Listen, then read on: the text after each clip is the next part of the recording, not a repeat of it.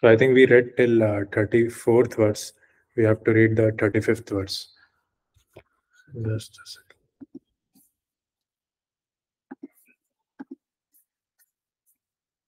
So this is the bird's eye view of chapter 2.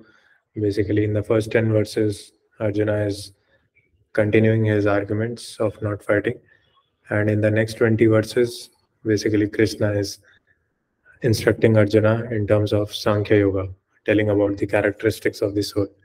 And this knowledge Krishna gave to Arjuna only after Arjuna surrendered to Krishna. So before the surrender, there was a friendly relationship between Krishna and Arjuna. But after the relationship transformed into a Guru Shishya relationship, then only like Krishna deemed it appropriate to give knowledge of soul to Arjuna. And then we saw in the last session that from 31st to 38th verse, it is Krishna is telling about like what is the importance of doing our prescribed duties, like sakama karma with material desires. So in this section, from 31st verse, Krishna is again and again telling Arjuna that it is very important for you to fight. So we saw that reasoning, right? Like initially Arjuna was saying that even if I win, then also there is no advantage because the relatives which I want to enjoy with, they will not be there. And even if I lose, then I will become a beggar. So there is no advantage. But Krishna changed the equation. Just a second. Okay. So Krishna changed this equation by bringing real scriptures into life. That basically even so Arjuna should fight even if he loses, then also he will go to heavenly planets because he will be killed on the battlefield. And any Kshatriya who gets killed on the battlefield, he goes to higher planets because he's following his dharma, and dharma rakshati rakshata. So who follows dharma, dharma protects him. So if Arjuna stays strong on his dharma, then he will be taken to the heavenly planets if he is killed, and if he wins, then he can basically enjoy his kingdom. Although his relatives might not be there, but he can give the Krishna consciousness to the other praja of the king. So that is the main reason why Krishna wants this battle to happen, because the demoniac kings had increased, and as Krishna says in the 4th chapter, yada yada hi dharmasya glanirvavati bharata abhyuttanama dharmasya tadatmanam srajamyam. So whenever there is a decline of religion, or whenever like the demoniac propensities increase beyond the divine, then Krishna comes to reinstate the religion by killing the demons and by protecting his devotees. So that is the primary reason why Krishna wants this battle to happen. So if Arjuna wins, then it will be a spiritual welfare of the entire kingdom. And if the Arjuna loses, although there will be a like loss on the part of kingdom, but Arjuna himself will go to higher planets. So from Arjuna's spiritual destiny, there is no loss in fighting, and that's what Krishna is telling Arjuna. So in our daily duties also, like we should understand this, that we should do our duty very religiously, and with like consciousness behind doing the duty is also very important. That how we can remain in mode of goodness and do the duty according to our capacity and according to our speed. So that is important. And the next section, actually, like today we will start most probably the next section from 39th verse to 53rd verse, that talks about Buddhi Yoga. So Buddhi Yoga means like doing our duties without being attached to fruits. So how we can fix our intelligence on Krishna, how we can fix like take out our intelligence from the fruits, and rather like have a higher taste for that intelligence. Because generally, like right now, whatever reasons Arjuna is giving, he's thinking about the consequences. That is also a good like quality of a leader, that he should envision what are the positives and negatives of a particular action which he is going to take. But generally all the like reasoning which he is giving, that is on the platform of on the bodily platform, and he has some material attachments with his relatives, because of which he is finding himself paralyzed on the battlefield. And it is only by the basically instructions of Krishna that Arjuna finds some inspiration. So generally this is also like very important, that many times like we don't Like we don't feel inspired or we don't feel enthusiastic to do a particular duty. But when we start practicing Krishna consciousness, when we take association of devotees or read Bhagavad Gita, then actually some empowerment comes. So that is Krishna actually. So Krishna acts through that devotee, and he basically gives that strength, that spiritual strength to us when we take association of that devotee. So yeah, so I will tell you a story. Basically, there is a story of Arjuna. So Arjuna, basically in the Mahabharat battle, he killed so many warriors, like left, right, and center. He could kill Karna, he could kill Duryodhan, and like even the Kauravas army was like more in strength rather than the Pandavas. Then also basically Arjuna was able to kill all of them because Krishna was by his side, and he, with his Gandiva, which was gifted by Indra, he could kill everybody.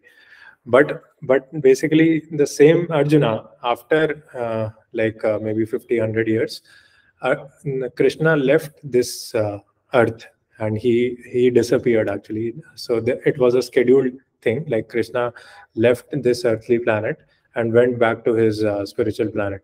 And after that, basically Arjuna was just walking through a forest and trying to like protect the queens of Krishna. And he had that Gandhi, and he was just going through the forest, and there were like 10 to 12 cowherd boys with whom Arjuna was fighting. And Arjuna was totally like very fiercely and very brutalessly defeated by these cowherd boys. And because of this defeat, like Arjuna was totally like flabbergasted and totally confused that why is this happening.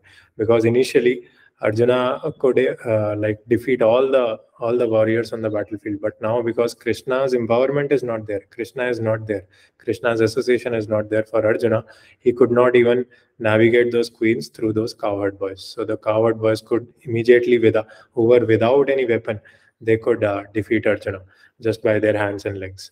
So that is the like speciality, like as it is said that Mare Krishna Rakhe Ke and Rakhe Krishna Mare Ke. So when basically a person who is protected by Krishna, nobody can harm him, and a person who is deemed to distract, or maybe he grew old, which affected. No, actually not. That is not the case. This is there in the Bhagavatam story.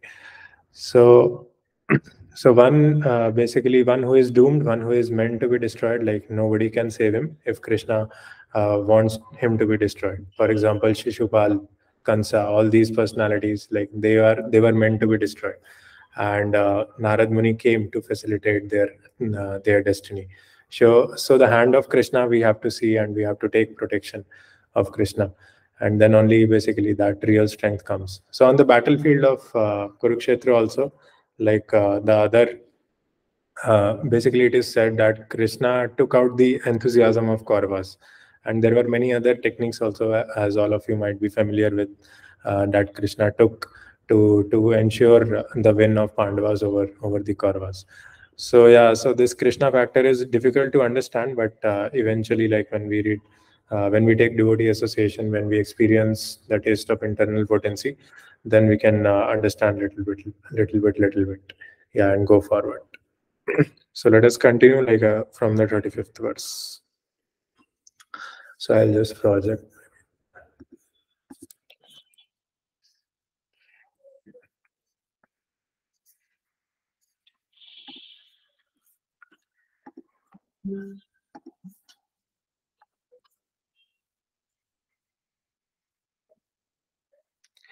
Yeah, that is there. Like Krishna is everywhere. Like Krishna is there in the atom also. Krishna is in all of our hearts. But when Krishna's empowerment is not there, that is upon Krishna. Like whether he wants to empower or not. So when Krishna's empowerment is not there, then we will not be able to do anything. For example, we are like continuing our sessions, right, for last 3.5 months, and in spite of so many difficulties, in spite of so many losses.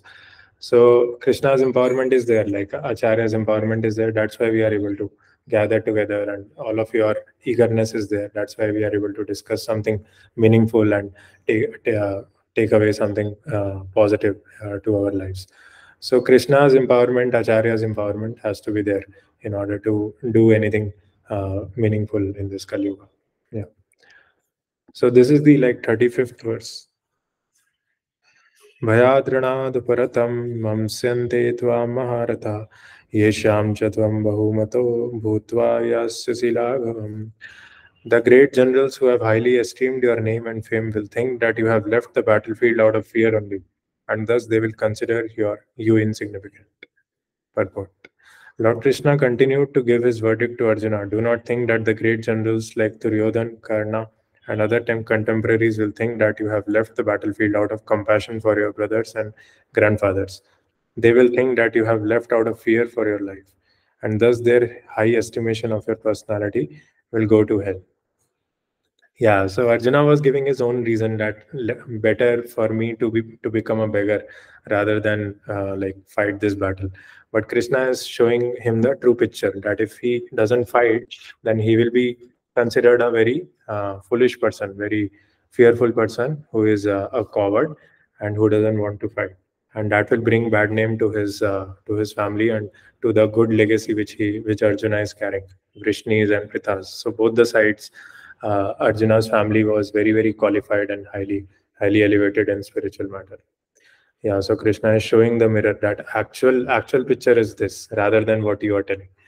So again, this basically this principle is coming again and again, that we might see things in our way, but the real picture we can only see when we basically when we interact with devotees who have higher vision, who have spiritual vision. Yeah. So for example, these days we are going through Ramayana, right? So when Lord Ram goes to exile, then there is a dialogue between Sumitra and Kaushalya. So Sumitra is the mother of Lakshman and Kaushalya is the mother of Lord Ram. So they both were very, very sad because Lord Ram basically was fixed upon following the instruction of his father. But Sumitra was very, very courageous, and he was a very great devotee. So he was consoling Kaushalya that although your son is going to forest, but it is all good because wherever Krishna is, wherever Lord Ram is, everything he converts into spiritual.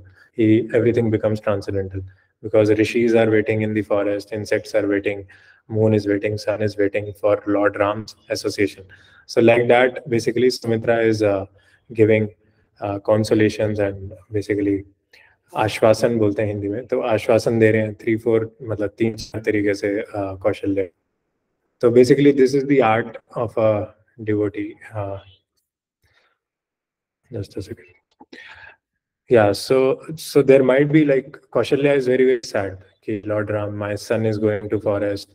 A person who has lived in the kingdom for last 20 years and he had so many luxuries, so many family members. Now he will not be having any luxury. He will have to sleep on the ground. He will have to bear the insects, bear all the animals, bear the demons, especially in the forest. So what will happen to my son? So his mother, Lord Ram's mother, is totally under grip of negative emotions, and Sumitra is actually giving him the real picture that Lord Rama is Purushottama and Dharma Sthapana. So basically, different words Sumitra is using for glorifying Lord Ram, and he's consoling Kaushalya that whatever is happening for good and for the spiritual welfare for everybody. So that's what basically. So this counsel has to happen. Like whenever we experience something which is out of the blue, then we have to take association of devotees and discuss with them that what is the actual picture, and then we can have some support and whatever, because we face negative emotions. Like it is very natural that whenever something happens, it triggers some belief in our mind that it is very hard to accept. So it takes some time, it takes some spiritual energy to come to the point of acceptance, and it takes some discussion on a broader level, understanding the higher picture, those things, and more positive energy and more connectivity, which brings us into acceptance. And basically the acceptance and the connectivity comes through these taking of devotee association and chanting the holy name and reading scriptures in the association of devotees. So like this, like in scriptures, we will find like there are various stories where these things keep on happening, and then munis and rishis come to transform the trauma into transcendence by instructing them in the spiritual matter. So similar thing happened with Chitraketu also. Like he had a son known as Harshashoka. Basically, initially he was not ready to receive the spiritual instructions of Narad Muni and Angira Rishi. But once his son was born, Harshashoka, then he got killed also, because the rest of the Ranis were very envious of the Rani from whom the son was born. Then they poisoned Harshashoka, the rest of the Ranis who were envious. So at that point, when his only son died, he was totally in like negative emotions and all the distress condition. So at that time, Narad Muni and Angira Rishi came again and instructed him. And Narad Muni actually brought his son to life, and then his son instructed him about the knowledge of soul. That actually I have, like, who are you? Like, I have so many parents, I am not able to recognize which set of parents you are. So basically, that instruction Narad Muni gives through that like enlivened son. So that's why basically like some touch, some connectivity with scriptures is required to deal with the situations which are happening around all of us.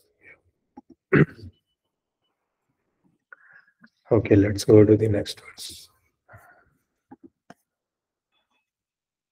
अवाच्यवादांश्च बहून् विदस्यन्ति तवाहिता निन्दन्तस्तव सामर्थ्यं ततो दुःखतरं नु किम्.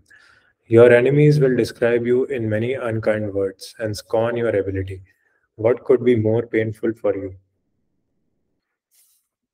Yeah, Lord Krishna was astonished in the beginning at Arjuna's uncalled for plea for compassion, and he described his compassion as befitting the non-Aryans.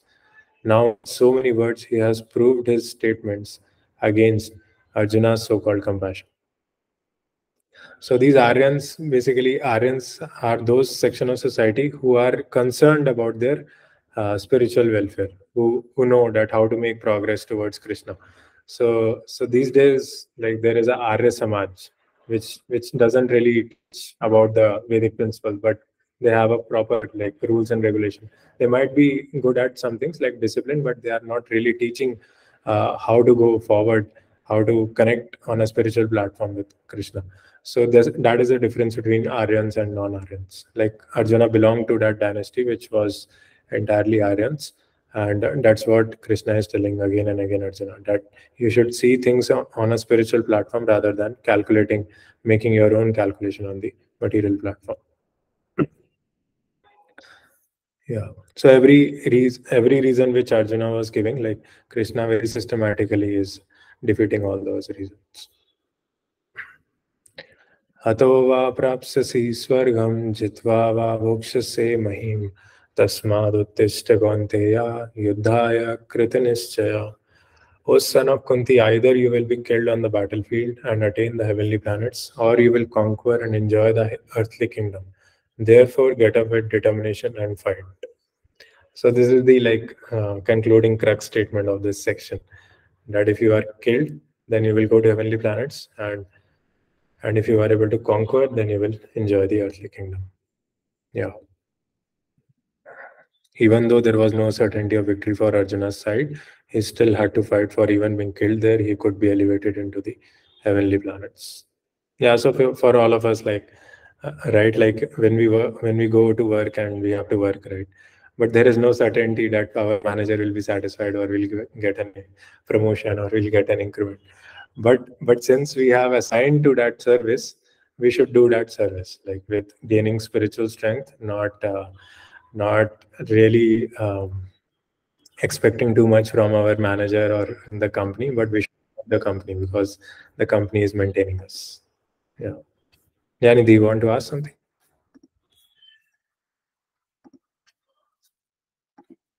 No, by mistake. No.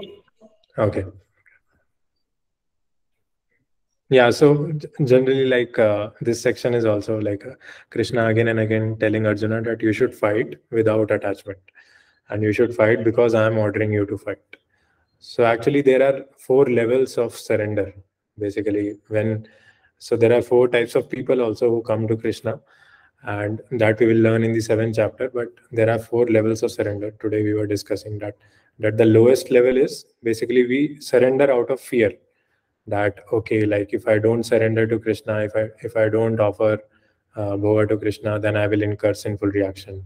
If I don't read Bhagavad Gita, I will be like I will be entangling more and more into this material nature. So that is basically following Krishna consciousness out of fear. And then the second level is surrender out of because of gaining fruits. So we want something from Krishna, and that's why we surrender. Like we want maybe a good job, or maybe a good wife, or maybe good children, or maybe good salary, good car, good house. So these things, if we want some material things, then we worship Krishna. We think that okay, all the people who are in ISKCON, like they are very cultured and they are very rich. So if we go to ISKCON, then we also might become rich. So that is the second level, like the second last level of surrender, that we are surrendering because we want something from Krishna. And then there is that like third last level, which is the second level, that surrendering out of duty, that it is my duty to surrender Krishna, because as a human being it is our duty to worship Krishna, because eating, sleeping, mating, defending, these four things, like animals are also doing. Ahar nidra bhayamatanam cha samanya etat pashubir narana dharmo hi eko vishesho dharmena hina pashubir samana. So basically, this verse is there in Bhagavatam, that this eating, sleeping, mating, and defending, ahar, nidra, bhaya, and matan, these four things animals are also doing. Then, if as human beings also we do only these four things, then what is the difference between us and animals? So that's where the basically dharma kicks in. That we understand that what is the purpose of this human life, and then take incremental steps in that direction. So yeah, so that is the like second level, that as a duty we do Krishna consciousness. We chant maybe one round, two rounds, and we do our occupational duty sincerely in mode of goodness, and we basically cater to the needs of our family members. So this is basically, and then connecting everything to Krishna. So this is basically doing Krishna consciousness out of duty. And then the first level of surrender, which is the best, is surrendering out of love.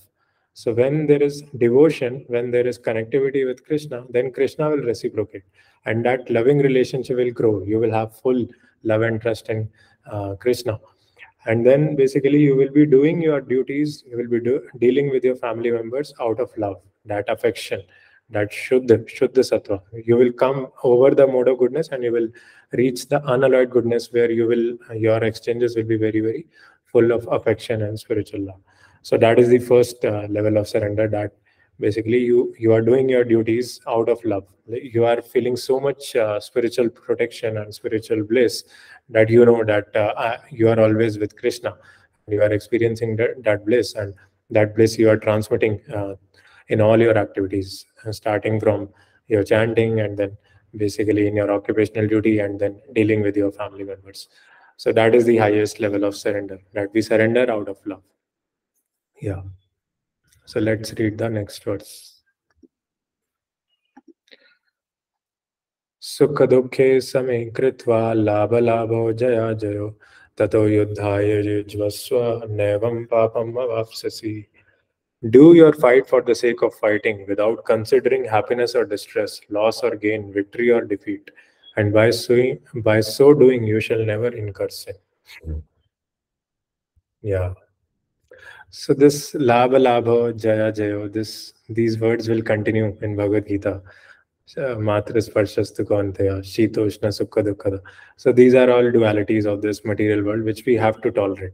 And if we are not getting the strength to tolerate, then we should take association of those who have the strength to tolerate, who can show you the bigger picture. Yes. Yeah, Nidhi, you want to read? Oh, Nidhi has left. Okay. Anybody wants to read the purport?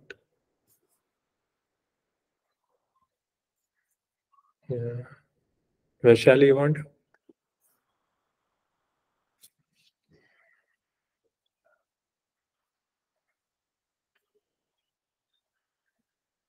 Yeah, sure, I can. Please bear with me 1 second. Yeah. Uh, Okay. So, okay, fine. Lord Krishna now directly says that Arjuna should fight for the sake of fighting because he desires the battle. There is no consideration of happiness or distress, profit or loss, victory or defeat in the activities of Krishna consciousness. That everything should be performed for the sake of Krishna is transcendental consciousness. So, there is no reaction to material activities.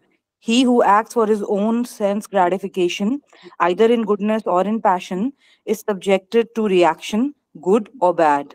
But he who has completely surrendered himself in the activities of Krishna consciousness is no longer obliged to anyone, nor is he a debtor to anyone, as one is in the ordinary course of activities. It is said anyone who has completely surrendered unto Krishna consciousness, giving up all other duties, is no longer a debtor, nor is he obliged to anyone, not the demigods, not the sages, not the people in general, nor kinsmen, nor humanity, nor forefathers. That is the indirect hint given by Krishna to Arjuna in this verse, and the matter will be more clearly explained in the following verse. Yeah, thank you, Vishali. Very nice.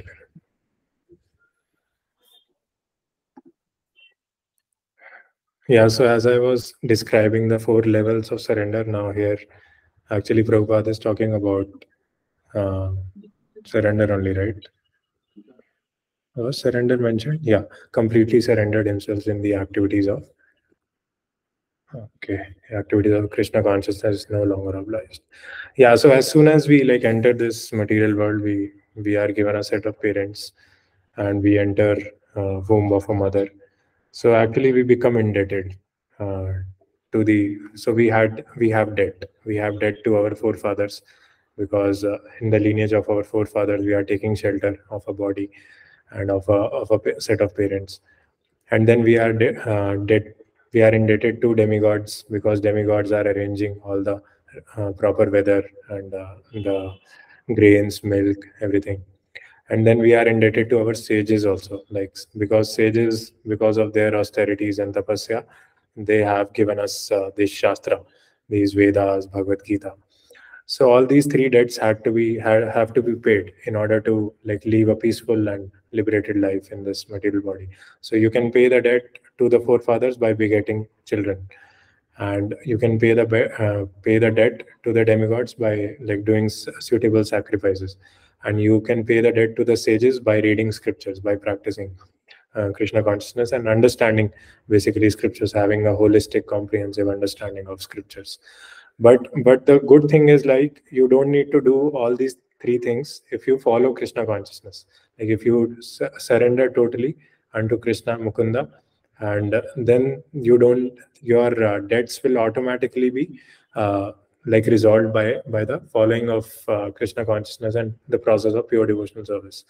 But like all of us are not at that level right now, so like we have to like maybe do some incremental steps in the right direction, and that is the starting point. But gradually we have to come to the level of pure devotion, where, and that happens by the guidance of a bona fide spiritual master.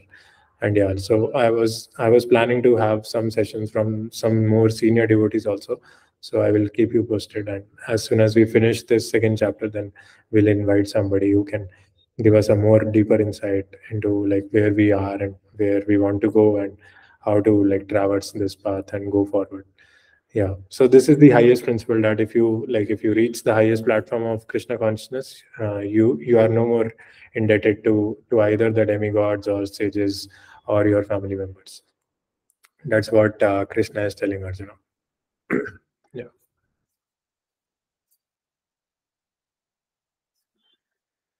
Yeah, let's read this.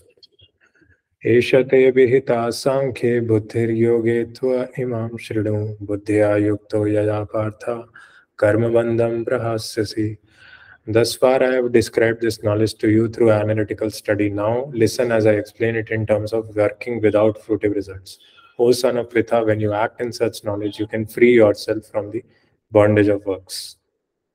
Yeah, so this is the like transitional words between the two sections. So till now, Krishna was explaining to Arjuna the Sankhya Yoga, where he was distinguishing between the properties of matter and properties of spirit. But now he will explain about Buddhi Yoga, that how we can work without like having fruitive desires, without getting attached to the results. Because our department is service department and results department is Krishna's department. And then when we work like that, in that way, then we can work continuously without accruing any negative reaction, any sinful reaction. So that's what Krishna is saying, that the result of acting in such a consciousness is that you can free yourself, totally get liberated from on the Karma Yoga platform. Yeah. I think we can read this purport, and then maybe this can be the last words today. Yeah, Naveen, you want to read one paragraph maybe from this?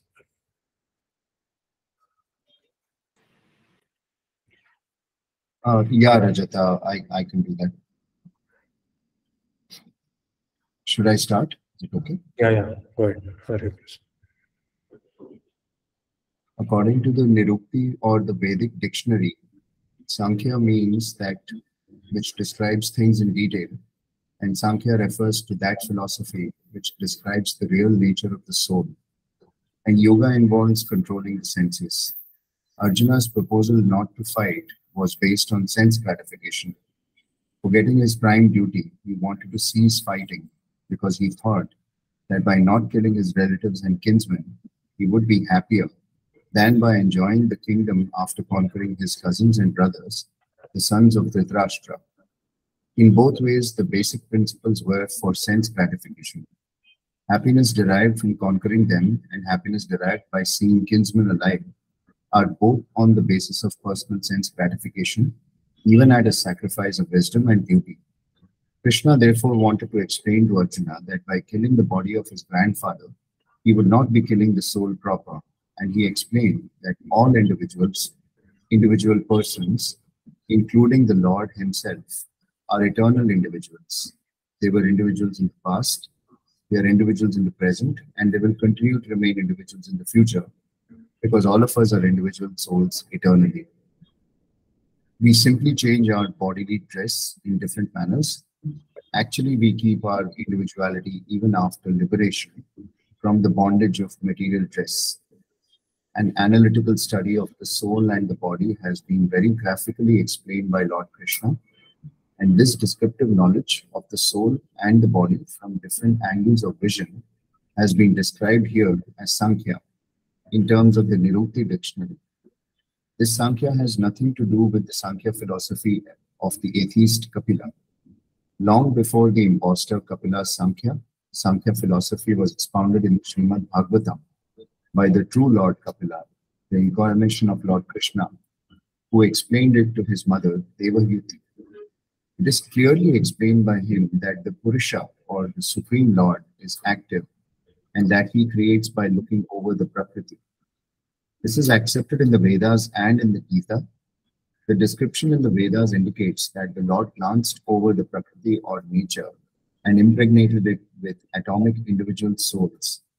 All these individuals are working in the material world for sense gratification, and under the spell of material energy, they are thinking of being enjoyers. This mentality is dragged to the last point of liberation when the living entity wants to become one with the Lord. This is the last snare of Maya, or sense gratificatory illusion, and it is only after many, many births of such sense gratificatory activities that a great soul surrenders unto Vasudeva, Lord Krishna, thereby fulfilling the search after the ultimate truth. Hare Krishna. Thank you, Naveen. Thank you. Yeah, I think there are a lot of very deep points here in this paragraph. So actually this creation and annihilation of this material world, this happens after every Chatur Yoga. So as I told, like as we have discussed this in previous sessions also, that this Satyuga, Treta Yoga, Dwapar Yoga, Kali Yuga, that is known as one Chatur Yuga. And 1,000 such Chatur Yuga forms one Kalpa, which is one day of Brahma.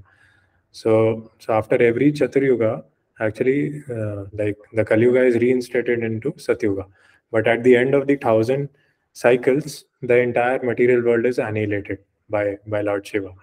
And then basically that is the night of Brahma. So Brahma goes to sleep, and the entire cosmic manifestation in that universe gets annihilated, and then all the living entities, they get stuck onto the body of Mahavishnu. And when again Brahma wakes up, the night gets finished. Then again, basically Brahma creates the entire universe, and all those living entities which were stuck to the body of Mahavishnu, they are actually injected into the bodies and into the universe created by Lord Brahma. So this is the actual creation and annihilation, actual cosmic manifestation creation, which is given in our scriptures, and not the Big Bang theory. So that's what basically Prabhupada is telling here, that ultimately we are like eternal spirit souls, even though we die, but there is a destiny which Krishna has for us in the next life. And that is what basically, that is what scriptures are emphasizing on again and again.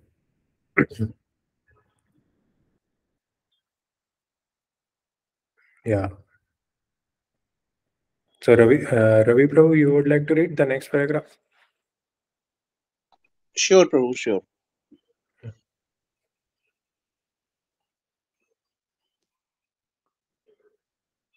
Just a second, huh? Yeah.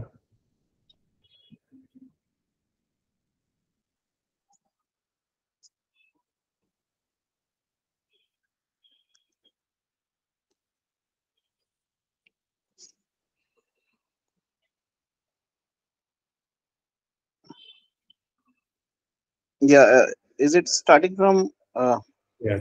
Arjuna? Yeah, from here. Yeah. Hare Krishna. Yes, Prabhu, yes. From here. Yeah, Arjuna has already accepted Krishna as his spiritual master by surrendering himself onto him.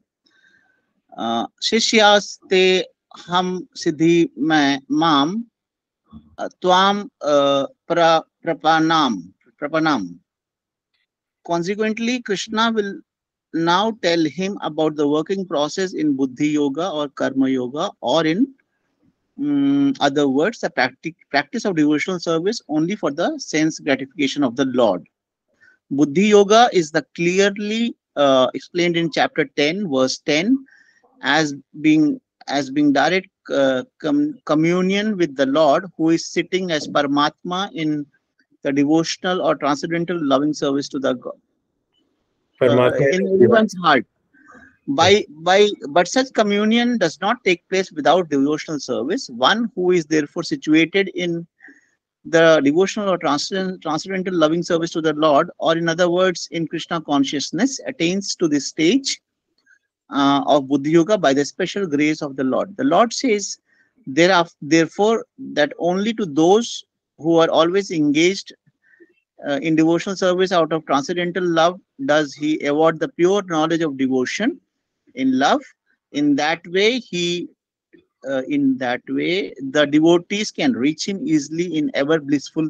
Yeah, this has been my favorite thing. I mean, it's in chapter 10, but this is where I found that Krishna has finally disclosed how he serves a devotee in devotional service. Hare Krishna.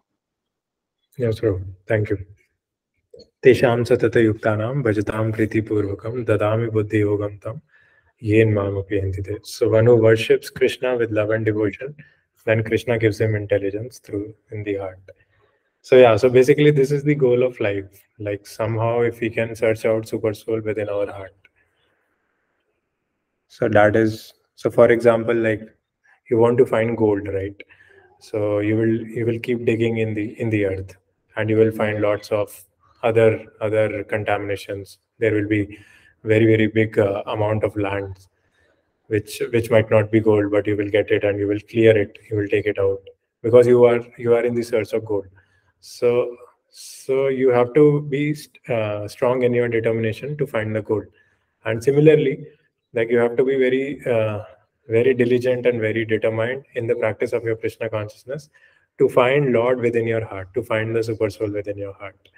And once you find him, then he will give you instructions, he will give you intelligence, he will give you indications, he will give you intuition that what to do in what situation. So that's what is actually Krishna consciousness is, and all the activities are basically meant for this realization. Are meant. So jitatmana prashantasya paramatma samahita. So as soon as we can conquer our mind, the super soul is already reached. So it is only the layer of the mind which is stopping us to reach the super soul, and that's what like Prabhupada is telling in this paragraph, that as soon as we reach the super soul, that then we become in communion with the Supreme Lord, and then Krishna gives us intelligence, and that is Buddhi Yoga actually, when we can fix our intelligence on Krishna. And it requires basically, so this is the like purification of mind and artha nivritti that is to be practiced in the association of devotees, and that's what is our process. So as I told that Adav Shraddha Tatak Sadhu Sangha Tato Bhajana Kriya Tato Anartha Nivritti Syat. So all of you have faith in Krishna and people who are giving Krishna. That's why all of you are here, and now all of you are here. That's why we are doing. Basically, all of us, like you want to associate with sadhus, and in the association of sadhus, you are doing bhajan kriya. And when you do bhajan kriya, then basically anartha nivritti happens. And when anartha nivritti is completed, then you reach nishtha. So in nishtha stage, you have spontaneous devotion, and you have spontaneous transcendental touch of Krishna within your heart. So like this, basically, we have to keep taking steps towards Krishna, and always have faith in Krishna, that whatever is happening around us, that is actually a plan of Krishna only.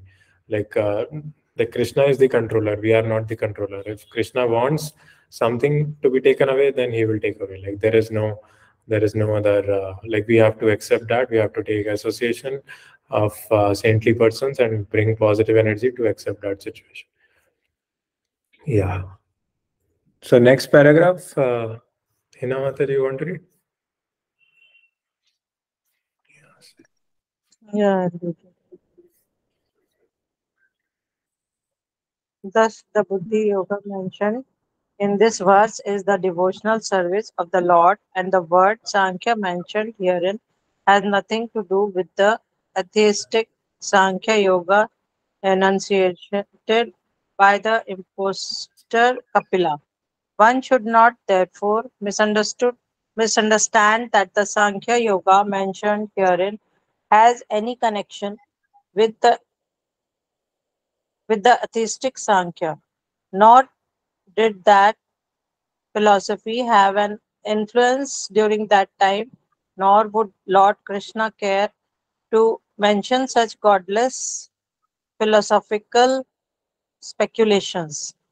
Real Sankhya philosophy is described by Lord Kapila in the Srimad Bhagavatam. But even that Sankhya has nothing to do with the current topics. Here, Sankhya means analytical descriptions of the body and the soul. Lord Krishna made an analytical description of the soul just to bring Arjuna to the point of Buddhi Yoga or Bhakti Yoga. Therefore, Lord Krishna's Sankhya and Lord Kapila's Sankhya, as described in the Bhagavatam, are one and the same.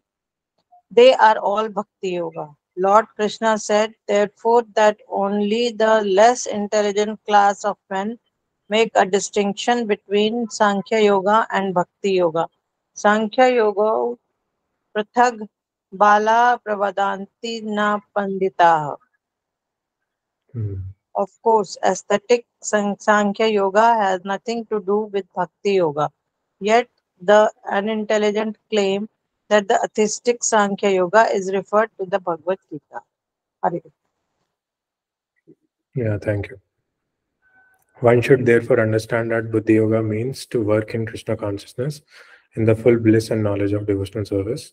One who works for the satisfaction of the Lord only, however difficult such work may be, is working under the principles of Buddhi Yoga and finds himself always in transcendental bliss. By such transcendental engagement, one achieves all transcendental understanding automatically by the grace of the Lord, and thus his liberation is complete in itself, without his making extraneous endeavors to acquire knowledge. There is much difference between work in Krishna consciousness and work for fruitive results, especially in the matter of sense gratification for achieving the results in terms of family, or material happiness. Buddhi Yoga is therefore the transcendental quality of the work that we perform. Yeah, so basically in this purport, Prabhupada is giving some introduction to Buddhi Yoga, like what is Buddhi Yoga. So when we basically when we are totally connected to Krishna and we perform our work for the pleasure of Krishna, because actually we are meant for the pleasure of Krishna. We are meant for the sense gratification of Krishna. All our senses belong to Krishna. So Rishikena Rishikesha Sevna. So when we serve Krishna, when we satisfy Krishna, our senses also become satisfied in that process. So that is Buddhi Yoga. When you feel connected to Krishna, when you feel connected to the transcendence, then automatically whatever work you are doing, that will be transcendence. That you will not be attached to the results, because you know that Lord will take care, Lord Krishna will take care of the results. I just have to stay connected to Krishna and just keep doing all my services, and rest assured, Krishna will take care of our all the other basic necessities and results. Okay, so from next session we will start the Buddhi Yoga session. That like Arjuna will ask question that what are the symptoms of a person who is in a Buddhi Yoga state. So all those things we will cover in this fourth section of this chapter. So any questions?